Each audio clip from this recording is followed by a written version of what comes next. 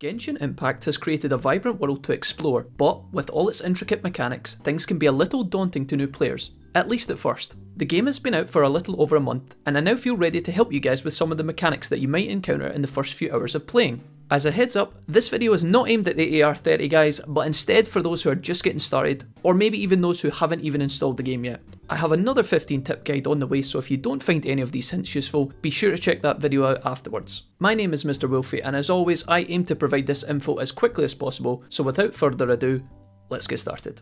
When landing on the beach, you'll find that the combat of Genshin is as straightforward as it gets. Every character has an attack, a charged attack, an ability, and an ultimate. We don't need to deliberate on this for too long, but it's worth pointing out that most characters can charge their ability by holding down the button. The same can be said for the finisher ability as well. Lastly, every character comes with a slam move that they can perform by attacking in mid-air. For tip number 2, I recommend that in the beginning you follow the story. This comes down to personal preference and player style, but I recommend following the main story for the first hour of gameplay. This will give you new characters, abilities, and a bunch of free stuff like weapons, artifacts, and gems. Although you won't be punished for wandering off, a lot of the puzzles that you may run into will require elemental interaction that your main character will simply not have. In addition, the game does a fairly decent job of explaining the new systems as you play, so if you're confused about something at first, just play on and it'll become clear soon enough. You'll have plenty of time to explore in no time at all, and the initial XP and power-ups that you will receive from the game's opening sequence is going to be very welcome. Next up, it's a good idea to get in the habit of swapping between your characters in order to utilise their elemental synergy. It may be tempting to play as just your main character in the early stages, however the sooner you become accustomed to your new characters, the better. In order to get the most damage out of your team, learning a couple of basic elemental combos goes a long way. For example, fire and electric energy leads to good burst, whereas water and ice gives you good crowd control and other CC options. Luckily, the wind of your main character will synergize with pretty much everyone in your party, so don't hesitate to throw that in there every now and then. Although you will learn to master these later for ass-clapping combos of pure spankage, it's a good idea to learn one or two simple combos in the beginning and begin to play around these. For my next point, let's talk about stamina a little bit. Stamina is the little yellow bar that is used for anything movement in the game. Whether you're running, climbing, gliding, or swimming, stamina is used. The same stamina bar is shared across all characters and can be upgraded at the statues of the 7 found around the map. More on this later. When sprinting, tapping the button is always better than holding it. This will get you further. Similarly, climbing without jumping is slower but will allow you to ascend higher. If you run out of stamina in the water, you drown. If you run out of stamina whilst climbing, you fall. And it's worth noting that you do take fall damage in this game. Stamina also has some synergies with certain character abilities that you'll discover later,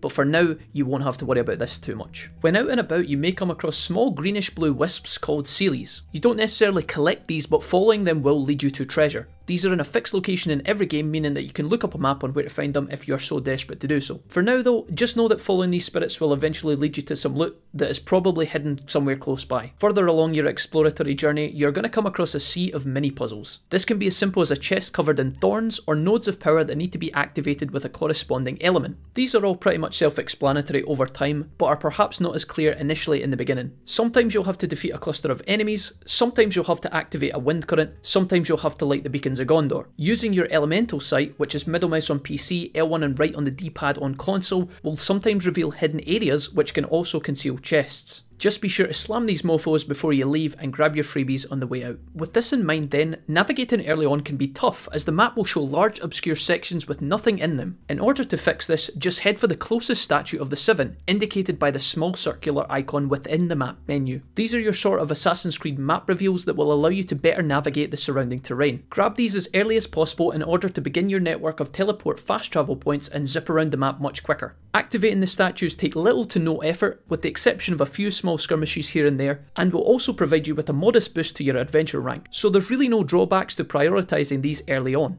If you try to get into certain parts of the map but are met with a preventative force field, this just means that you're not far enough in the story. Get past this by levelling up your adventure rank and performing the mainline missions as they unlock. In synergy with the World Tree, it is also worth mentioning Anemoculus, which are similar to the Seelies mentioned earlier, only these are completely stationary and can be collected directly into your inventory. These little blue homies are dotted around the map and should be given to any statue of the 7 as soon as possible. This will give you a bunch of rewards, including gems, AR experience, but also increase the total amount of stamina that you have in your stamina bar. Don't hesitate to deliver these, because the Anemoculus exist solely for this purpose. Just dump them in and get stronger. Geoculus are found in a later part of the game and perform an identical function, only these little guys are orange. I wouldn't worry about these too much just now because these will go exclusively into the new statues when you enter the second region. Okay, let's talk about the different types of leveling up that happens inside Genshin. In the beginning, it's easy to get confused when people are talking about their level. There are 3 types of XP bars inside of the game, and these relate to their own unlocks. First off is your character level. This is increased by using the hundreds of XP items that you collect over the course of your adventure and will simply add to your character's stats, i.e. their health, their attack and their defense. In the early stages for you guys, the character max rank will be 20, although you'll learn to increase this later. The second type of level is your adventure rank. This is the big green bar that will hover at the top of your screen and allows you to progress through Genshin's content system. Adventure rank will not make you stronger, however it will open future story content for you as you level. It's worth mentioning that your adventure rank will also grant you a bunch of free rewards as you increase it as well, so keep an eye on these at the Adventurers Guild in Mondstadt. You can increase your adventure rank by opening chests, activating waypoints, completing quests, and doing your chapter investigation rewards. Lastly, your world rank will also increase over time. World rank will increase the strength level of all the enemies you will encounter, but your world rank will also increase the quality and rarity of the items that you find in chests. It's a double-edged sword, but it's normally not a bad process. Sometimes your world rank will increase automatically as your AR rank increases, and sometimes it will be halted by an ascension quest that you can choose to do when you're ready. Tip number 8 is to collect everything. As a gacha game, Genshin has a ton of items and loot for you to find and collect. In addition, there are also tons of food, flowers and minerals to pick up on your travels in the wild. Don't worry your little waifu ass though. Genshin gives you a generous backpack of 30,000 spaces, which means you can hoard everything to your heart's content. If your bag ever does become close to the bursting point, it's likely that you'll soon enough be smelting down your existing items into better ones. This in turn will give you even more room to breathe and you'll be right as rain, so grab everything. On the flip side, don't worry about missing chests either in domains or out in the world. Chests are pretty important in the long run of the game,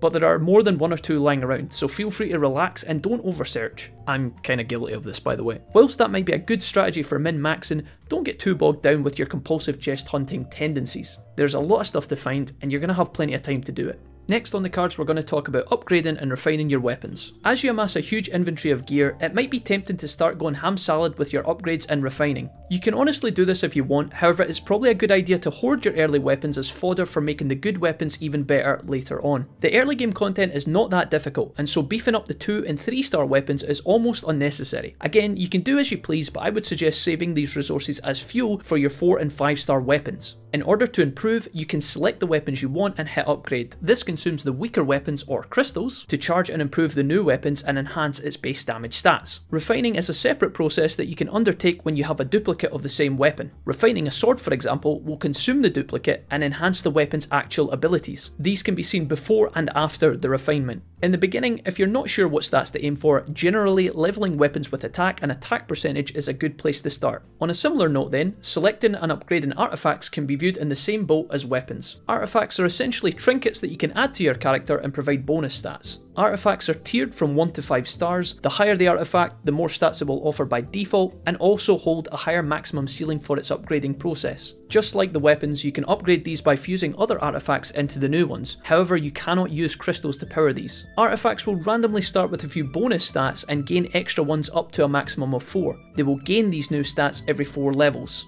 You can try to min-max your artifacts early on if that's your cup of tea, but even if you're not interested in having a full look just now, throw a few on for the extra stats and worry about customizing them later on. A large part of the artifacts deal is lining up sets for the passive bonuses. For example, 2 artifacts of the Doctor set will give a bonus healing passive. 2 artifacts of the Sojourner set will give an 18% bonus attack to that hero. There are artifacts that give a buff on their own, but for now just grab a few and mix any sets that make sense to you. If you're going to level any of these early on, I personally would recommend leveling the Feather first because it always gives a bonus attack, and this is never not useful. Alright, let's move on to constellations and talents. In a nutshell, constellations are Genshin's fail-safe system to protect players from getting duplicate characters. We'll discuss how to get new characters soon, but for now, constellations will most likely remain untouched in the early game. For future reference, when you pull the same character 2, 3, 4 times over, the character will be consumed and power up your existing copy of that person. This means it's less painful to pull repeated duplicates and can actually begin to become beneficial. You can look along the Skyrim-esque lines and check out the future buffs and maybe even plan a new comp around a character that you weren't initially planning on using. Talents are simply an option for you to upgrade the combat abilities of your existing characters. Again, this will be locked in the early game and can be ignored for the time being.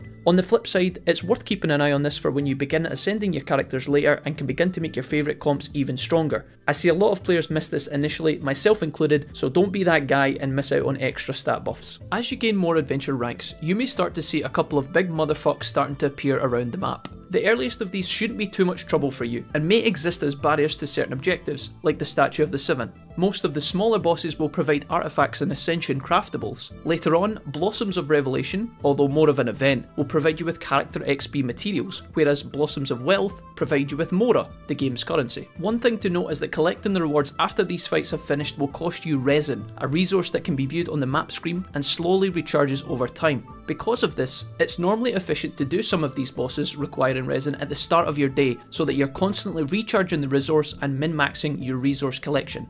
Lastly on this topic, new elite bosses and even weekly bosses will start to appear, and you can tackle these for further Ascension materials, artifacts and adventure XP, but you won't have to worry about these for now.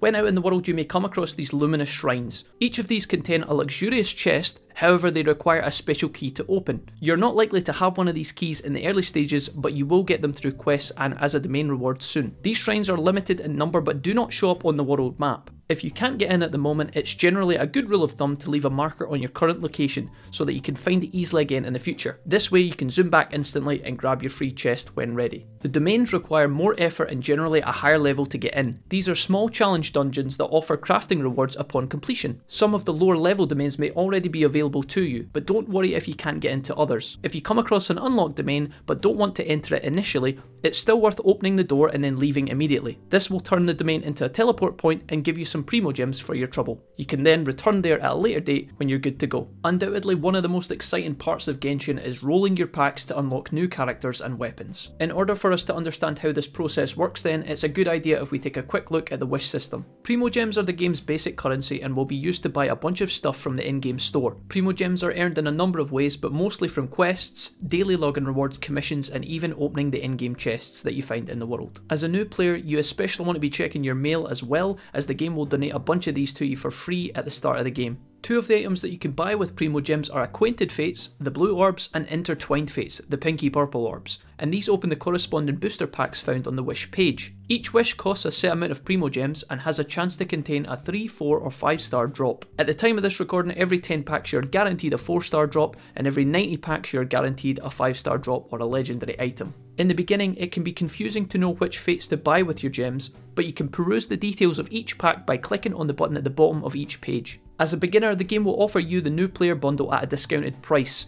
You can only do this pack twice, and I would recommend doing it both times as you receive 20 wishes for the price of 16. Lastly, you can also go into the store itself and have a look at any of the other drops that are purchasable with Primo Gems. In the Paimon's bargain section, you can find some extra wishes at the cost of the Stardust or Star Glitter, which are the other examples of the game's free-to-play currency. It's up to you if you want to snap these up or save them for later, but I recommend grabbing a few more wishes from the Stardust section at least. Alright folks, to wrap this guide up, we'll have a quick glance over some of the paid stuff as well that is available to players. For a more budget-friendly approach, players can currently buy the Blessing of the Welkin Moon, which will provide a small amount of Primo Gems up front and then drip feed further Primo Gems into the player's account every day for 30 days. If this isn't enough for you, you can also choose to purchase Genesis Crystals, which can then be exchanged for in-game items, Primo Gems included. It's important to note that the first time you buy one of these bundles, you will be given double the number of crystals. Any consecutive purchases after this will not receive this bonus, so be careful and keep an eye out for this. Upon hitting Adventure Rank 20, players will also have the option of purchasing the in-game Battle Pass. This pass operates similarly to other battle passes that you might see in other games like PUBG. The paid for battle pass essentially enhances the free one that already exists in the game, except now you will receive extra rewards along the way. It is up to you as a player to decide whether this is worth it or not for you. And that about rounds out our list, guys. Again, this video was for players who were perhaps feeling a little overwhelmed by Genshin in the beginning, or for those who are looking to pick the game up soon. As discussed earlier, I have another guide coming out with another 15 more advanced tips soon, so if you're still looking for some info, you can find that video linked here. Ratings on the video help out a ton, so feel free to shoot me a thumbs up below and let me know if there are any other tips that might help new players. As always, I have been Mr. Wolfie, much love, take care, and thank you for watching.